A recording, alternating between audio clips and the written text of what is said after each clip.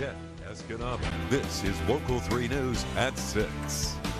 Good evening and welcome back to Local 3 News. I'm Rebecca Bartlemay. Each February, we pause to honor Black history, to celebrate Black culture, and shine a light on people who are making a positive impact today. Local 3's Ben Raymond shares the story of one man who demonstrates the power of being seen. It's truly an honor to stand before you today as a representative of this phenomenal class of Michigan Technological University graduates.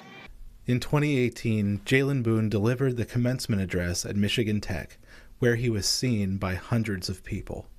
There was a time where I didn't even know if this was possible, meaning college football. There was a time in which I was driving up in the snow in a winter storm from Flint in a little old Malibu with my mom with no guarantees. There was a time where I was weighing in at 143 pounds. I didn't even make it to the height chart because it started at 5'6". Like, there was a time where I didn't even know if this was possible. And I fast forward 4 short years, getting a college degree, an academic standout, outstanding man in business, whatever that means to this university.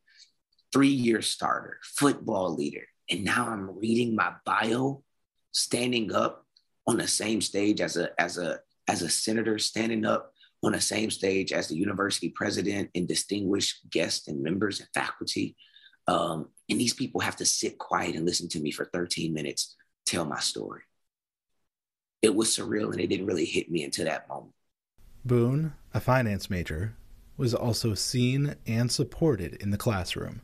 But it all started with Dr. Newton, who believed in me, put a bid in for outstanding man in business. And I was up against some very significant people who, I felt were well equipped to win, but once again, kind of favor of God was on my life and in favor of the board. And I went in and I did what I could, and I put my resume up against everybody else's, and I can speak a little bit. So I think that helped. And I became that. But I think it all comes down once again to somebody seeing you, and then people sort of kind of jump on the wagon or jump on the train as it gains momentum. But it's those who start the momentum of the train who you remember. 4 years earlier, when the opportunity for an athletic career at Michigan State fell away, there was just one person who noticed Boone. Coach Eric Yider, being at that same place at that same time, he looked at me and said, "You may not pass their eye test, but you pass my heart test."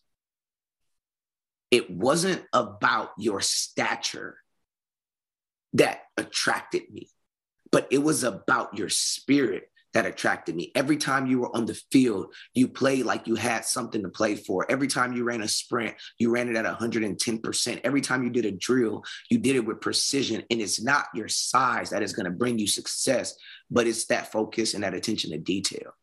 It's that drive. It's that grit. And so I want you to come to Michigan Tech.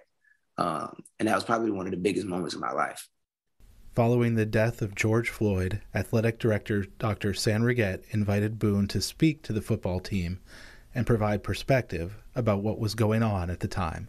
You don't have to pretend to know, but the genuine heart desire to say, I know that I don't look like you, my background isn't like yours, my experiences aren't yours, and that doesn't invalidate mine. Because hear me, as a female, she's also been a minority. And as a female, as an athletic director, she's had her own experiences with being an underrepresented minority. So her acknowledging the challenges of my community and my people does not all of a sudden invalidate the challenges that she's had. It actually gives us common ground to connect on. And say, I know what it feels like to be ostracized. I know what it feels like to not pass someone's eye test. And so because of that, I want to understand with more clarity what it is that you need in order to feel seen and supported. 5 years after graduation, Boone continues to contribute to the campus community. Legacy is you've been invited with the privilege. You've been invited to help advance life for underrepresented minorities at Michigan Tech, will you take it simply as a title and a LinkedIn post? Or will you actually put system standards in place that will last for generations to come, that will actually open the door for it and create an inclusive environment for those who may not feel seen like you felt seen? As Boone looks ahead to his next 40 years, what he wants to be seen as now is a man of faith.